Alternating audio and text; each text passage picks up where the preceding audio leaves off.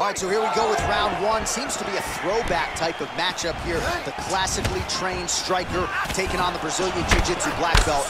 But BJJ black belt with this guy doesn't even begin to describe his credentials. It does not describe how good he is. His vast knowledge of all the Jiu-Jitsu positions.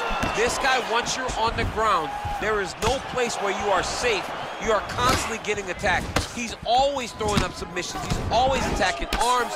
He's always attacking your neck, doing everything to try and make you think submissions coming, even if it's just to change positions to secure top. Oh! What a fantastic strike to throw at the exact right moment. He deserves this moment. Go finish his fights. Good defense to block the strike coming back. Telegraph that spinning back fist. Nice strike.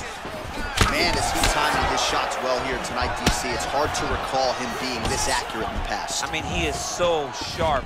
And not only is he accurate, he's also keeping very busy. Oh! Oh, straight right. Oh, big left hook there. He's hurt bad. Oh, he might be out.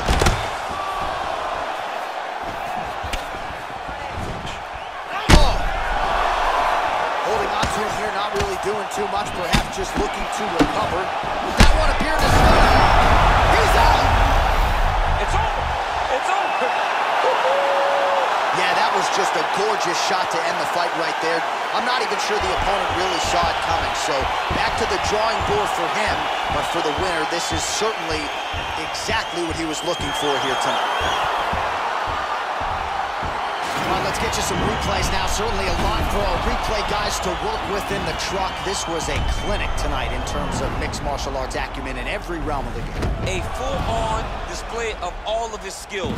He did everything in this championship.